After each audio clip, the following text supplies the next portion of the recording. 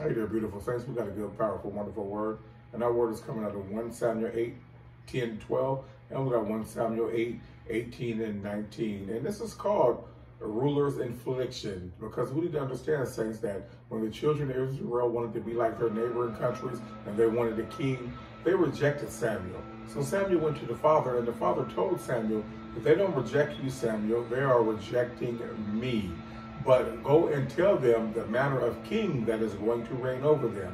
So this is wonderful, saints, right here. So we can see when we reject the goodness of God and the righteousness of God, and we allow the enemy, which is in man, to rule over us, these are the things that come with that. So let's see right here. Let's start up at 8, 10, and 12 of 1 Samuel. And Samuel told all the words of the Lord unto the people that asked of him a king. And he said, this will be the manner that the king shall reign over you.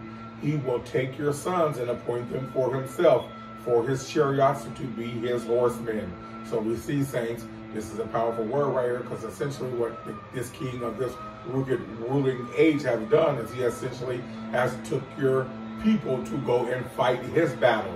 He has taken your people to go and handle what he wants them to handle, not by the law or not by what has been established in this earth, but about how he feels and what he thinks. So let's continue. And some shall run before his chariots, and he will appoint him captains over thousands and captains over 50s. And he will set them to ear his ground and to reap his harvest and to make his instruments of war and the instruments of his chariot.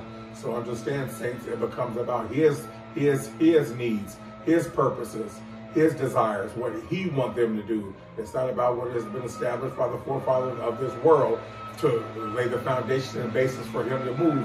He is going to be trying to bypass all of that and to be about his business and making people about his business, as we see in this world already. Let's finish on.